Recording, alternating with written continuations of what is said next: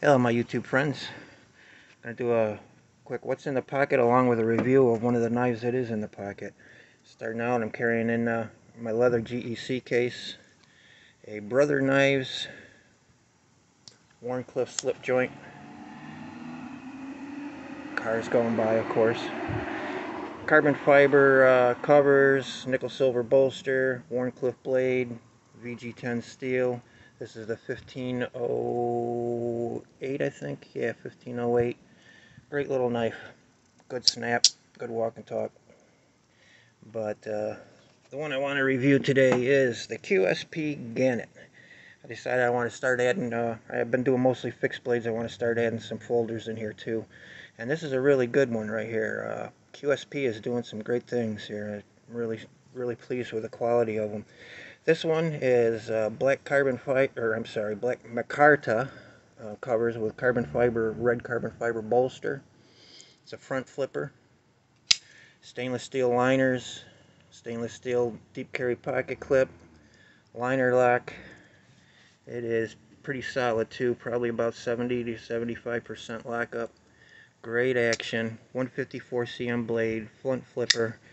The overall length is 7.75 inches. There we go, 7.75 inches. The blade is 3¼ inches. 154 cm steel, drop point, flat ground blade. The handle is 4½ inches long, so plenty of grip, and it comes in at about 3.44 ounces. These are currently going for $82.50 on Blade HQ. That seems to pretty much be the standard price for them. It's just a great, really knife. The finish on the blade is satin, but it looks almost like it's a hand rub satin. Obviously it isn't, not at that price. It's machine finish, but they did a really nice job of it. I don't know how well that's showing up, but flat grind comes down to a nice thin edge, very slicey blade. Action is outstanding. It's just very smooth, very easy to front flip it. That's the only deployment method, is the front flip, but it's very easy to do so. Great looking knife, slim in the pocket, easy to carry, deep carry. It's got an, I don't know if you can see, but it's got internal stop pins, so there's no stop pin in the way there. Good solid lockup, no up and down, side to side play. I'm not sure what the backspacer is, if it's G10 or just some kind of plastic, but whatever it is, the fit and finish is very nice. Everything's very smooth, rounded off, no sharp edges except for where it's supposed to be sharp. They could have done a little better on the plunge grind. The blade terminates right at the plunge line. You're not going to get too many sharpeners before you start to get a smile, but because there's no stop pin to worry about, it'd be very easy to just take a Dremel and just touch it just a little bit. You'd only have to go a very little bit to expand that. But for right now anyways, it's alright. Depends on how many times you sharpen it as to whether or not that's going to become an issue, I guess. Fit and finish is just outstanding. Even with your thumbnail, you can't tell the difference between the micarta and the carbon fiber. It's just an outstanding job. Ball bearing pivots. Like I said, the action is just silky smooth. This is just a really good knife. Mostly open, about half of it's open, the rest got the backspacer, but it'd be real easy to just blow that out. Centering's dead smack down the middle.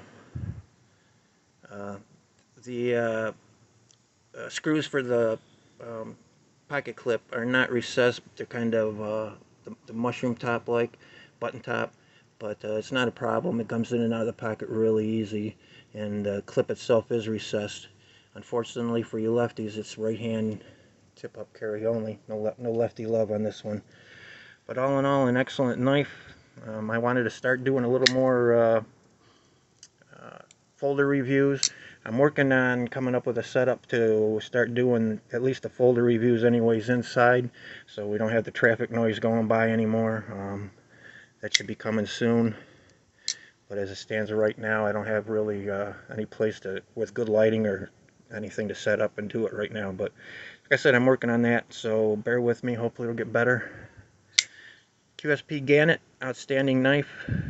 I can highly recommend it. I don't really have too many nitpicks about it. I really enjoy this one. The only nitpick I'd really come up with is T8 pivot, but the body screws and clip screws are T6, and I'm not a fan of T6 screws. But that's fairly common, unfortunately. I can live with it. And the sharpening choil, those are the only two real downsides I can see to this knife, other than I know some people don't like front flippers. But this one is very, very easy. The jimping is done well on the flipper tab, so I've never had any problem with slipping off the tab or anything. It's worked really very well for me. But like I said, bear with me. I'm going to do more folders, and hopefully I'll be getting a setup to do them inside where we don't have to listen to the cars go by and all that. Not to mention that come winter time, I'm not going to want to sit out here and do reviews. But I'm working on it.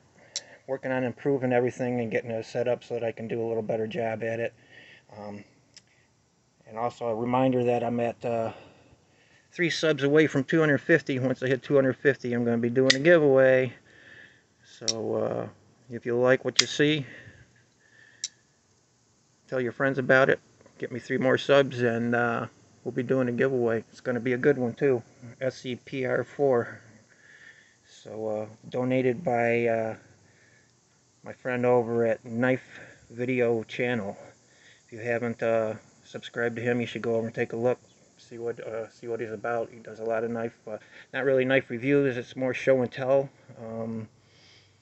He does a lot of Spyderco collectibles, sprint runs, that kind of thing. Does a lot of fixed blades as well. Got some great content. He's a hell of a nice guy. He just donated those 2 knives for me to use as giveaways just out of the blue. I never asked him to do it. Had no idea he was going to do it. Just out of the blue, he sent me an email and said, "Hey, I'm sending you a couple knives." So, excellent guy. This community never ceases to amaze me, I'll tell you. But anyways, stay blessed, stay safe, stay cool, and have a great day. See you.